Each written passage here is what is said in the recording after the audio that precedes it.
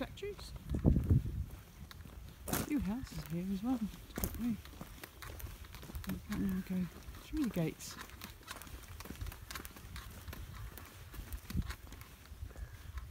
Down the hill and along the track.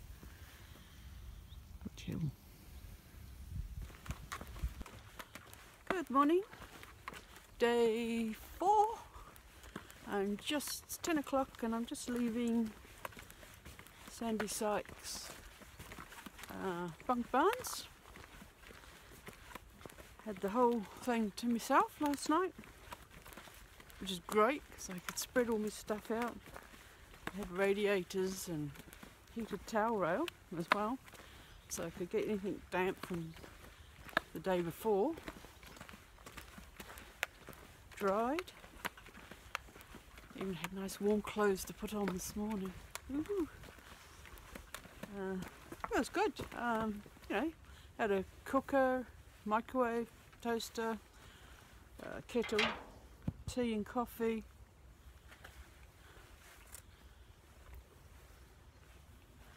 And I'm going to go that way. Oh, it's got just a rope. Oh no, he's got another rope down there. Hang on. I'm not actually on the track.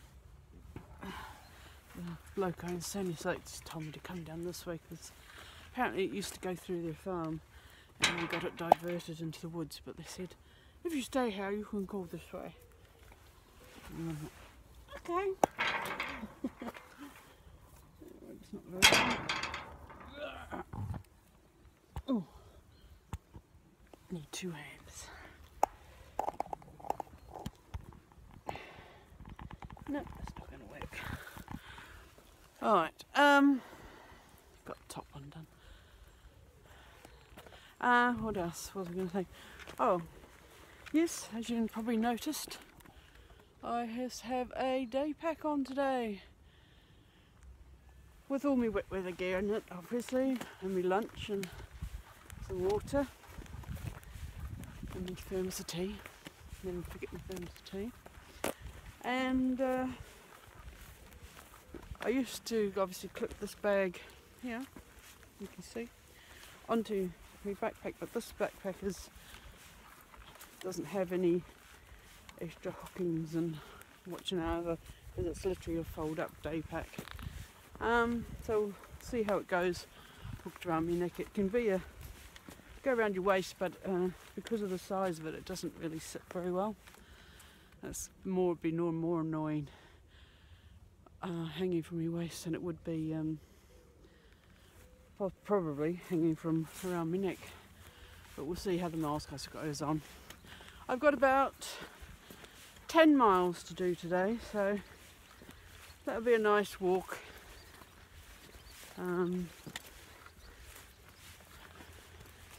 Didn't want to wear myself out today with carrying a backpack due to tomorrow and the day after, which are going to be long ones. So I'll have to leave earlier for those. I did sort of actually, when I looked at the weather forecast, it looked like it was going to be very wet this morning and dry by 10.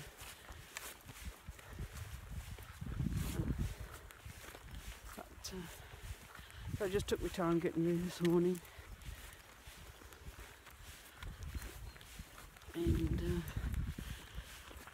rather long introduction.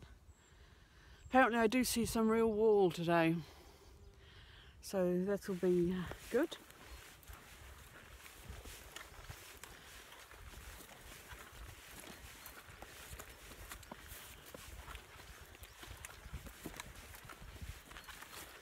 I may just have to shorten this bag a bit because it's hitting my thigh as I walk, which is annoying.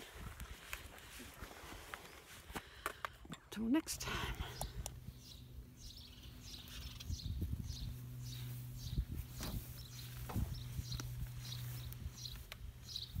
To the parish of Horton.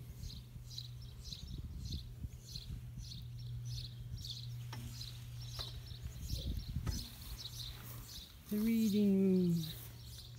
Just look out a bit too early. I suppose I didn't have any breakfast. I wouldn't go and have breakfast, but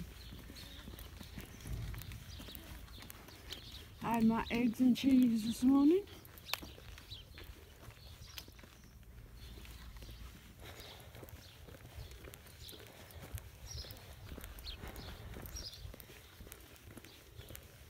It's actually quite warm, very humid. So I don't know, maybe cloudy, but it's going to be humid. Got a glare maybe. Put my sunglasses on soon, I think. It's good. New build going on there. New amongst the old. I haven't filmed them, but I have seen some rather spectacular new houses being built. And you're sort of like in the middle of nowhere. Interesting. Little farms around here. Wildflowers.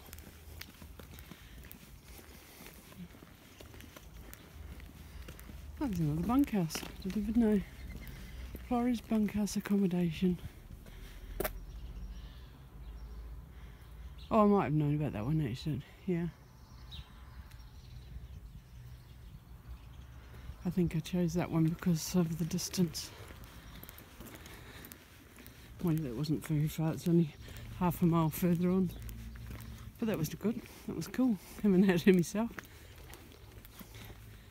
Now, if I compared the two, the first one, which was £12 for the night, which had pillows, and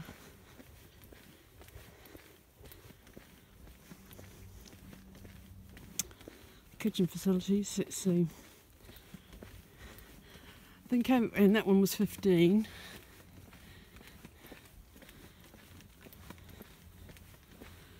Possibly the kitchen facilities in this one was better. But I mean, you know, a microwave and a kettle and a cooker, as long as they work. Had nice big kitchen tables, the first one. So, still shower facilities were probably a bit smarter in the first one as well. You know, so for £12 that hillside farm was a real bargain. Didn't have any heating upstairs though. So you did need the blanket. I was quite warm last night. I've only got a cheap old sleeping bag because it had the radiators on, and it was good. So this one is a hostel I'm going to. It's a hotel with a hostel attached to it. The original one I wanted to was booked out by a group. So we shall see what this is like. This one's coming up is going to be £17.50. So we shall see. So camping still is the cheaper option. It's just the carrying all the weight, isn't it? Mind you, I suppose if you camped with cheaper options and got luggage transfer service, it's only the rain that's annoying though. Because once you get everything damp when you're in a campsite, there's nowhere really you can try it out. Nice little view there.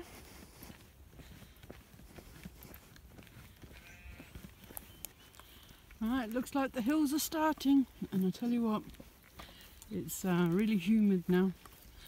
Even though the temperature says it's only going to reach about 18 or 19 degrees or something. It's going to feel a lot hotter than that. Already sweating.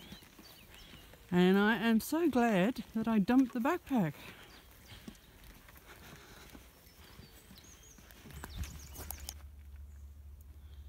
We have war, people. We have war. How about that? Oh, there's a little plaque here. Let's have a read of that. There we go. Hare Hill, a precious fragment of a mighty wall. The Roman army started building Hadrian's Wall in AD 122 and may have completed the task in under 10 years. They crossed our island between Wall's End and Bowness on Solway, marking the northwestern frontier of the Roman Empire. And there it is. See a lot more from now on, but it's me first. But I must be getting closer to lots of wall. People everywhere.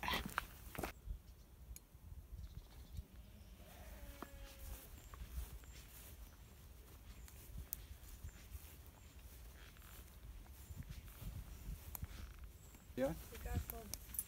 Ik heb hier niet eens van mij.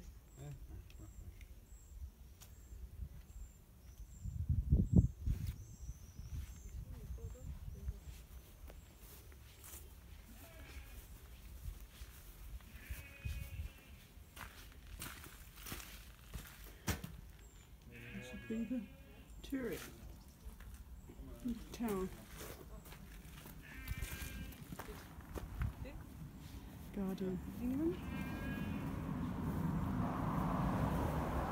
Keeping out those pesky Scots.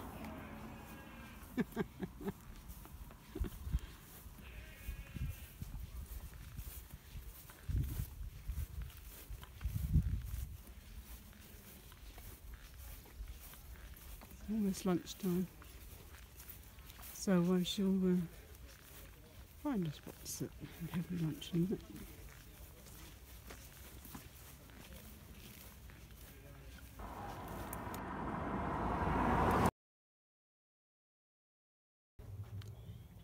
That Birds of Old Roman Fort. There's a shop there that does cheese, so I shall get some more cheese.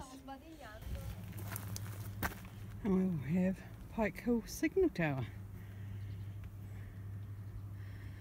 From Pike Hill there are long views in all directions for Roman soldiers. It's a perfect place to keep watch. In the 30 years before Hadrian's Wall was begun, the tower overlooked the Stangate, a Roman road in the valley to the south. Okay, that's what's left of the little tower.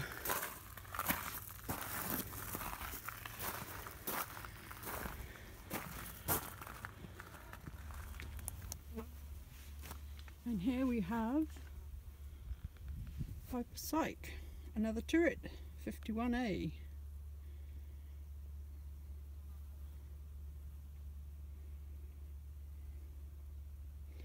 I have done 4.89 miles and it's 1 o'clock. Time for lunch. Once I come off the road again, I shall find a spot to have me lunch. See the ditch that I used to build. They dug out in front of the wall to make it harder for those pesky Scots to attack.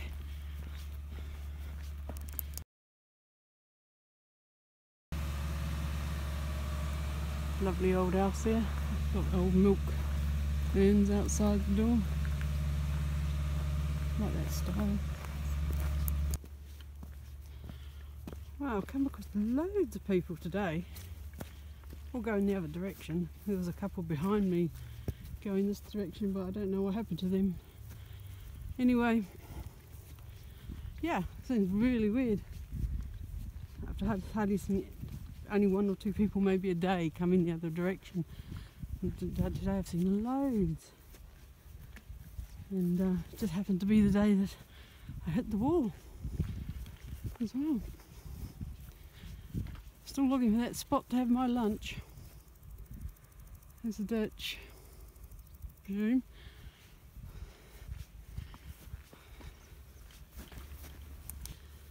Oh yeah, just a while back,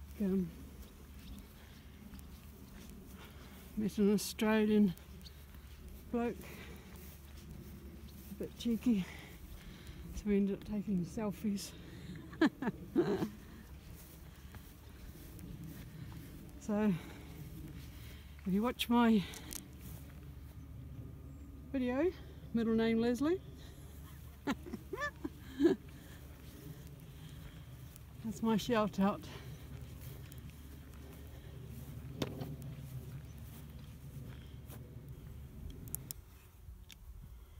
Right, I've done 6.45 miles. It's now about 1:45. We're looking for a place to stop for lunch, so I found this tree to sit under amongst a whole lot of nettles and thistles. A few flies because it's farmland obviously, but I need to stop to have a rest. I haven't really stopped, and I had these two people behind me that are down the bottom now. I don't know if I was coming over the stile, and instead of waiting until I actually got over it, I was at the top, and then they start climbing up it straight behind me. I mean, I've still got to put my hands down to balance myself. Assholes. Anyway, they've gone ahead of me now, so that's it. Man, I've been sweating something chronic. Oh. Obviously this backpack isn't designed for that because it just rests straight up against your back. But looks like one of my water bottles has been leaking. Don't know how long I'll stay here for these flies. There's quite a few flies actually. Put some insect repellent on. Wow. After nearly 30 miles of no wall, it's just a wall fest today.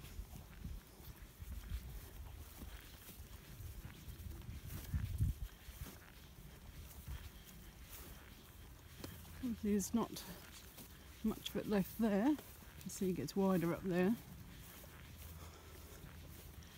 Still very warm. Oh, and by the way, the insect repellent worked great with the flies. Sprayed my hat as well. And I left me alone while I ate my lunch. So that was good. Sitting under the shade of a tree. That solo tree up there.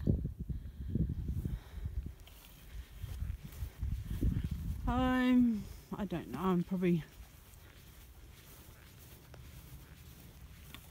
I want to go to this cheese place. It's about 15 minutes off the trail. Do I really want to walk extra? Or I could just go into the town tomorrow, which is still off trail, but and collect some. And I might do it today because tomorrow I've got a longer walk. Today's only 10 miles. God knows how I'm going to do the 16 tomorrow. And then the 18 after. Oh, we've got another probably turret. Oh, they've got a stile, you can go in there and, if you want to. I can see just as well here. It's a bit boggy. Let's see what the sign says. I've seen a lot of people walk down to the sign. I thought they were on the walk path, but they obviously weren't because they just come to the sign and went back. Whatever happened to turret 49A? Turret 49A was built on the line of the turf wall. When the building of the stone wall and Birdswold Fort began, the turret was demolished to make way for it. So one presumes that's probably the turf wall. That obviously wasn't enough to keep the Piscyscops up. So then they, I guess, oh, this is 49A. God, I'm confused.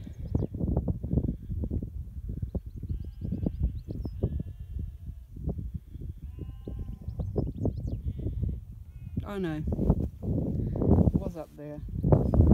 Now it's down here, I think.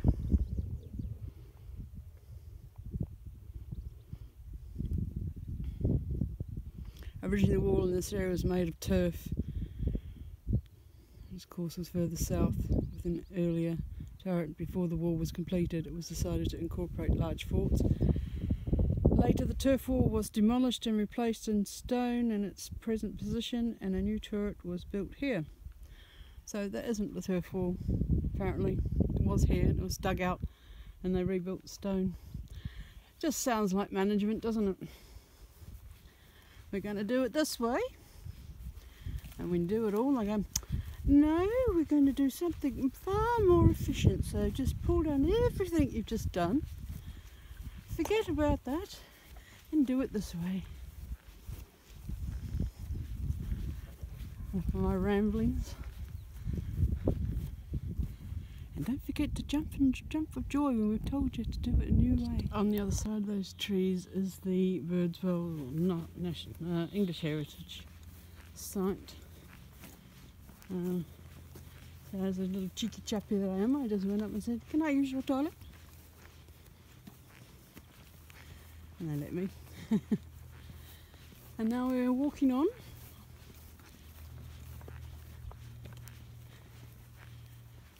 Next to some more wall.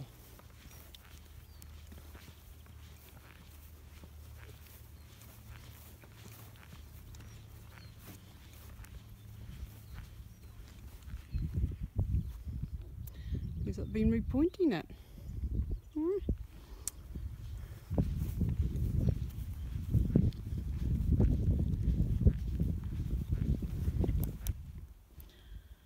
Harrow Scar, Mile Castle 49, a fortified gateway.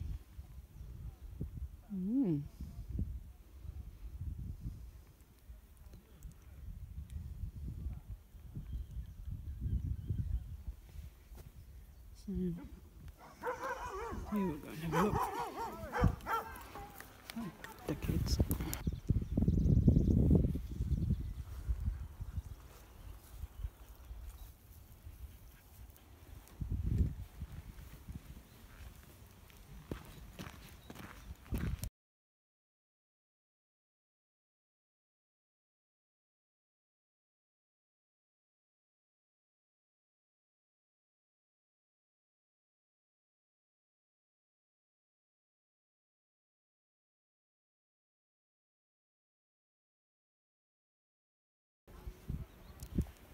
Oh God, more people. I wanted the stairs all by themselves in a photograph. Impossible. Williford West, turret 48B, Roman watchtower. Like the other turrets. People, people everywhere.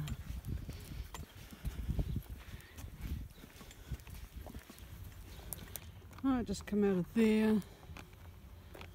And I'm meant to be going just down through there, but it's closed because some footbridge has been washed out apparently, so I'm having another diversion up and around through the town. Nice looking house.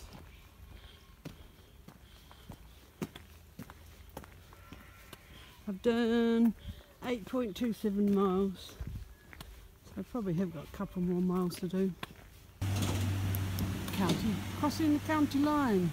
Welcome to Northumberland, England's border country.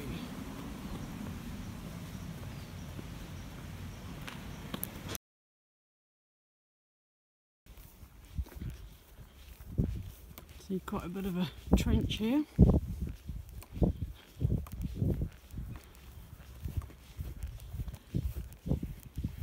No wall as such. Could be walking on it for as long now. It's definitely a turf ditch there. The view. I think probably got about a mile to go before we get to the hostel. Yes. I messed it up, they didn't have me in their books for my booking. But luckily they have a spare room. But I do have the room to myself, as shoddy as it looks.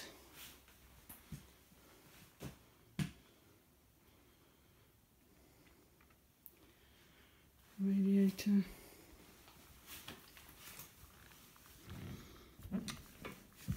Anyway, I'm looking for the most important thing. Bloody PowerPoint. You can tell me that's the only one. Decent sized kitchen.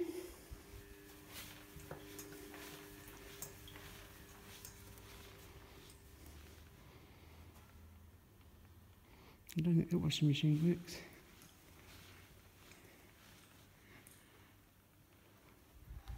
Let's find the bathrooms. Don't think there's many people here.